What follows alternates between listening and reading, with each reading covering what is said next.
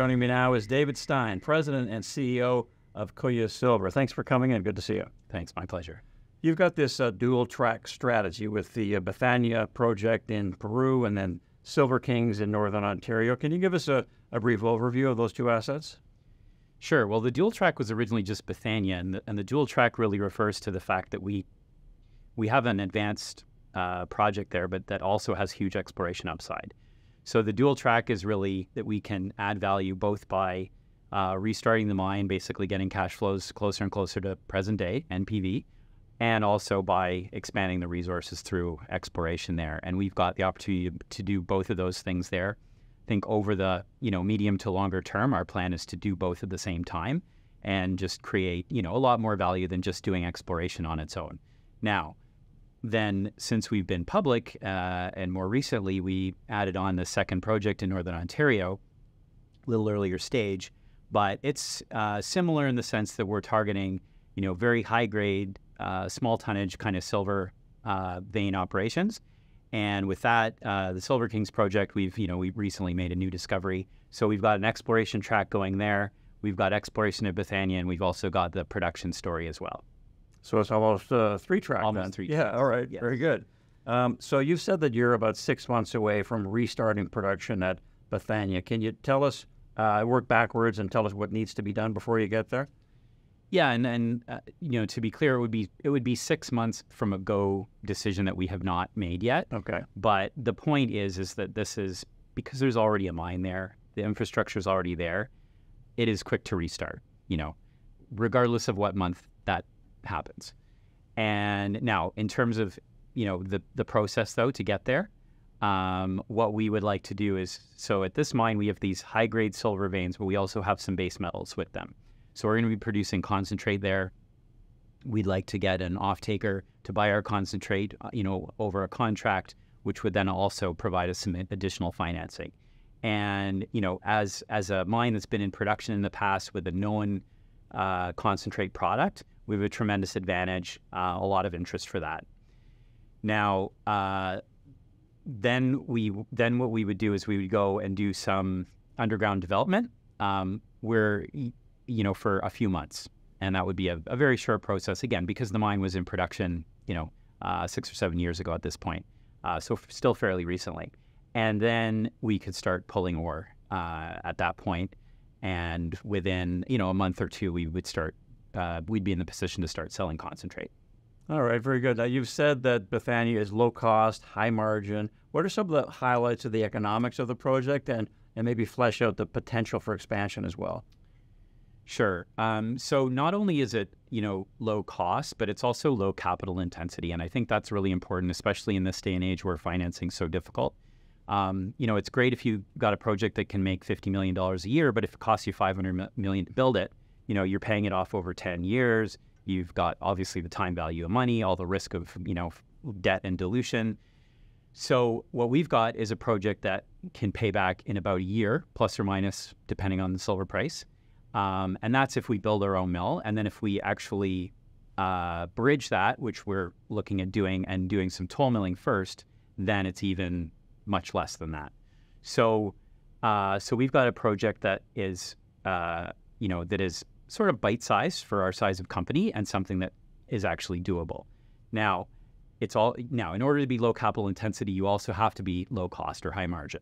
And we have that. We've got, these nice high-grade veins that also have the base metals in there as well that, add additional revenue for us. So when you look at that, our costs should be in and around, $10 to $12 all-in sustaining costs per ounce of silver, maybe a bit more if we toll mill because there'll be some additional cost to that. But again, it depends also a lot on the grade that we mine in any particular month or quarter. So it'll be low cost. It'll be a quick payback project. And then getting to the second part of your question, which is the expansion potential, that really comes down to the exploration. So we've really just scratched the surface with our current resource.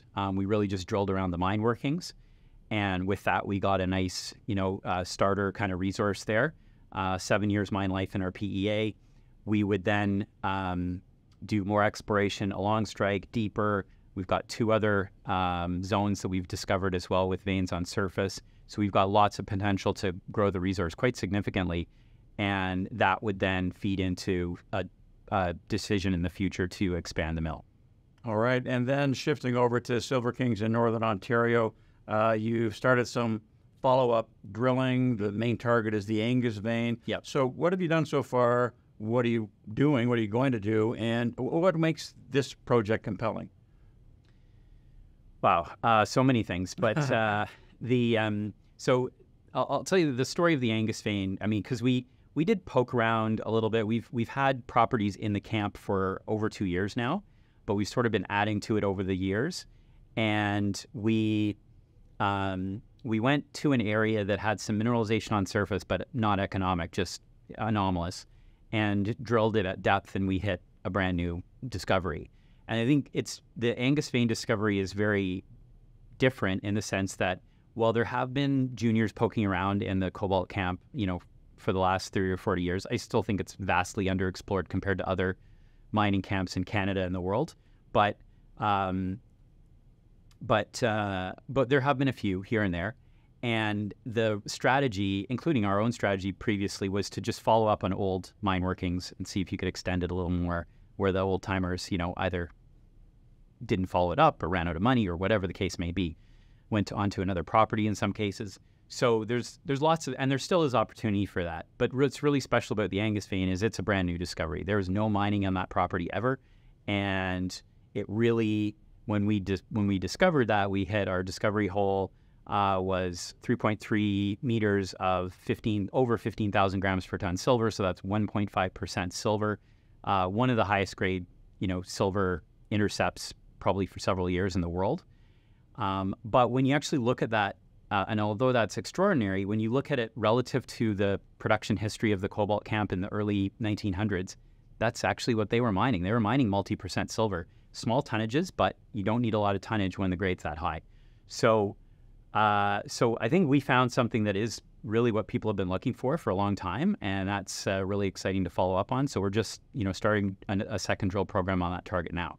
All right, great stuff. Now, as far as the company itself, management owns about 15% of the stock. You've got Sprott in there as a shareholder, 9 Point. So what should the market know and investors know about management's skin in the game and the shareholder base and what that conveys to the market? Yeah, and we should mention Crescat as well. They're actually our biggest institutional shareholder now. Yep. So, well, look, I think we've got, managements are real investors in the company, and a lot of that was me. But as well, some of our executives and directors have put in money as well. So I think we've got a really strong, ownership structure there. And obviously, we've got some good support from some shareholders, family offices, institutional shareholders. But we're still small. There's still a lot of room to grow there. There's a lot of room on the boat. So we'll be working on that going forward. All right. Now, as far as silver itself, as you know, for a few years now, it's been in a range, let's call it 22 to 27 roughly. So what do you see as potential catalysts to finally get it moving meaningfully and to break 30 and actually, really start to go? Well, first of all, just to put silver into context, I mean, it really, when you look at it over many decades, it really follows gold price, at least in terms of the trend. So when the gold price goes up, usually the silver price goes up more on percentage terms. It's like a higher beta version of gold. However, one thing to keep in mind with silver is it's actually an extremely small market. So for those who follow metals, you would have seen that there was a big squeeze on nickel a few years ago. Right. And the silver market's actually smaller than the nickel market by dollar value. So if there was ever a lot of buying, at once into silver, you could see the price spike up quite dramatically. And that's something that, you won't probably see with gold or copper, which are huge markets. With that being said, I think the catalysts are in the short term are going to be, a trend change in the macroeconomic picture, which we're sort of all waiting for. I think, the silver price is not done that badly when you consider, where it's been over the last 10 years. But, I think any any wobble in the sort of macroeconomic picture, like we saw with the banks, with the Silicon Valley Bank, that caused a bit of a run into silver, short-lived. But those types of things, if we go into something bigger, then I think you'll see an even bigger move in silver. There's a really good graphic. You may have seen it from Visual Capitalist, and it shows the size of each metals market, including precious metals. And so, copper's big, and then right down there is silver in it. And it's just to put it in perspective visually like that is really interesting. And of course, as you know, in our lifetime, maybe not your lifetime, but we saw silver have that big run in the late 70s, and then in, I guess it was 2010, 2011, and of course, everybody's waiting for the next one. Now, as far as your projects, Bethania, Silver Kings, you've said that they're both nicely situated on the Lassonde curve, which is essentially the life of a miner, basically, especially starting with exploration. So explain that, and also give us a little wrap-up, 30-second investment case for Kuya Silver. Sure. Well, I mean, the Lassonde curve is something that I've been looking at, in my previous, I've been in mining capital markets now for 20 plus years. And it's something that, I've seen over and over again since the 90s. And I just decided to finally embrace it and look, and honestly, where our two projects sit on the Lassonde curve is really the perfect spot. You've got one project where you're just starting to delineate a new discovery, where it goes from being just kind of an interesting discovery hole to a real deposit. And that's where we are with Silver Kings. And then the other point on the Lassonde curve where the most value is created is when you go into production. And again, we're potentially within months from doing that at Bethania. So I think it does work really well in our case. And you've got, again, two projects that could be moving up in value at the same time, which is even better than if you only had one, which is most companies, let's face it, most companies. So, so my wrap-up kind of pitch for Kuya would be that, we've just been through a really, really rough bear market for the precious metals equities in general. And but despite that, we've been able to really build value in Kuya. So not the share price, but the value of the underlying company is massively more than it was a few years ago.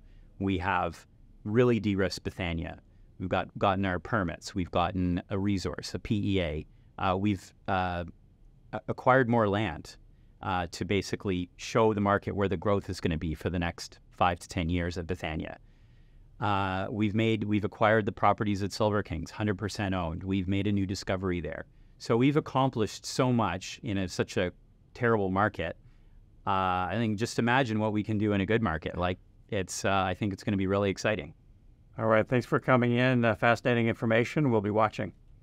Thanks a lot for talking to me. Absolutely. David Stein, President and CEO at Kuya Silver.